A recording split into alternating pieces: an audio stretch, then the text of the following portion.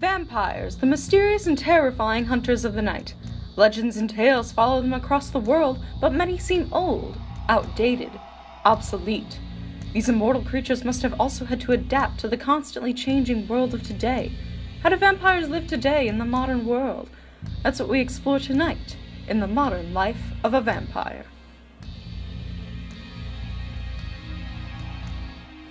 Of course, some myths are still true and are thriving more than ever. But which ones no longer hold water?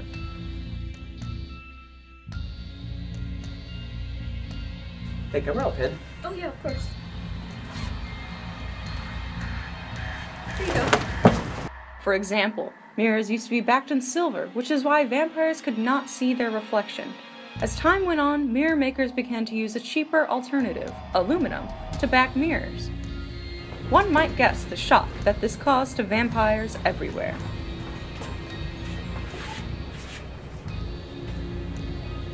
There was something between my teeth. As time has gone on, vampires have always had to create new ways of hunting their victims. Gone are the days of waiting for someone to show up at their castle or stalking the local villages. Gualterio Lemore, an infamous vampire salesman, had his own unique way of hunting his victims. I recommend our best coverage. Oh, imagine that. Your best coverage for earthquake. Thank you. You're welcome. Only to fall to the changing language. Hi, am I speaking to the woman in the household? Yes. Well, I represent Purdue Earthquake Insurance, and as you can see, your house is directly on a fault line. Oh, Now, okay. this could be very dangerous for raising a family. Oh, thank you. No problem. Anyway, so as I was saying, Some might say that vampires are old hat, old news, but one cannot blame vampires for the incessant amount of teen books and movies that have been flooding the media as of late. We have sat down with a vampire in order to get their take on the current portrayal of vampires. We vampires were not bothered by the tales of mortals. In fact, the folklore and myths only made people more scared of us, which was great.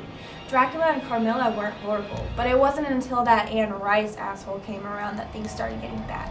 Things tied down until it happened. Twilight. I decided to watch it. It didn't look too bad.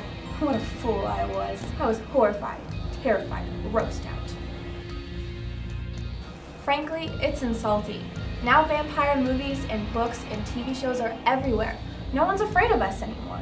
Goth kids pretend to be us. Preteens keep watching these shows. These are dark times we are in.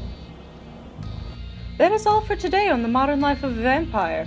Join us next time as we explore the modern life of a witch. All these fake witches out here,